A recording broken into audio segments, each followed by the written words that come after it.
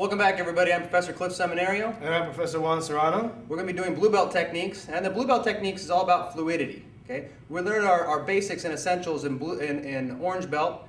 In purple belt, we learned our coordination, and now we're going to start to learn fluidity. So each belt, we're going to be learning something new until finally, when we're getting the black belt, we're putting everything together into one.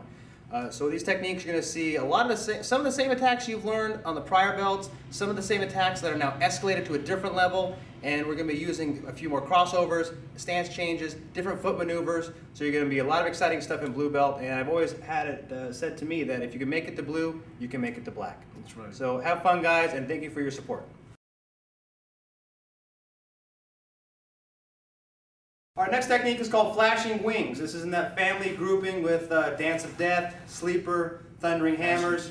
Exactly, it's a master key movement. Okay, again, it's a right step through punch.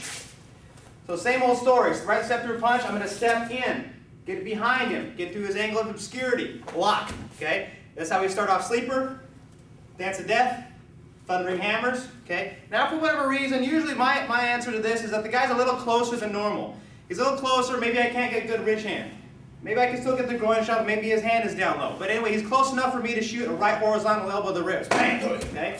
I'm going to swing that through. I'm going to come back with the elbow onto his scapula, but I'm going to insert and slip in this claw. And I'm going to tweak his neck. Bang! With the elbow. Elbow and claw. From here, I let my right hand sword fly as I go to a neutral bow.